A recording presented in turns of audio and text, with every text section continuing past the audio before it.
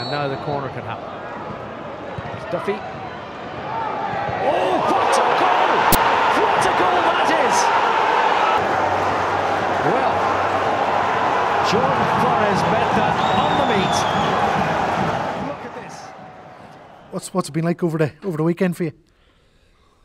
It's been a bit mad, really. It's phone's not stopped going off. I've had to put it down, to be honest. But yeah, look, it was a good goal. I'm happy to score it, but it's a bit disappointing that we lost the game.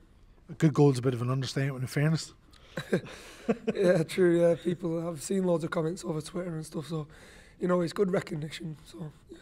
Talk us through it.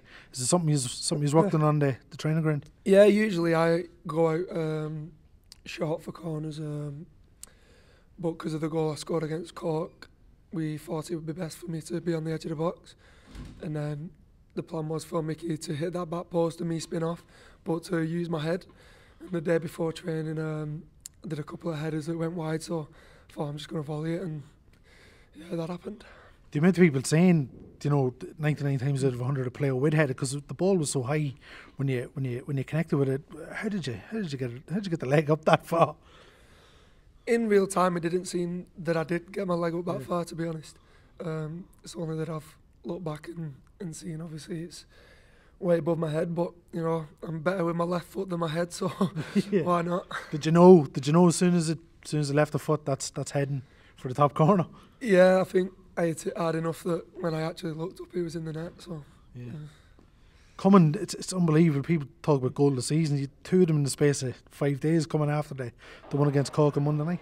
Yeah, that's it.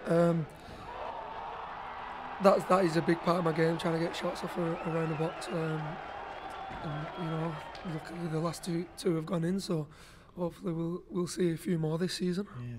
It's mental, just looking at the numbers. RT 4.8 million views on their Twitter account. Soccer Saturday, Soccer AM. It was a match of the day. I think it was even on the Late Late Show here in Ireland, which is as big a deal as you get. Yeah, that's it. It's all good recognition for myself, obviously the club and the league itself. You know, there is top quality things going on in the league, and it does deserve more recognition. Yeah.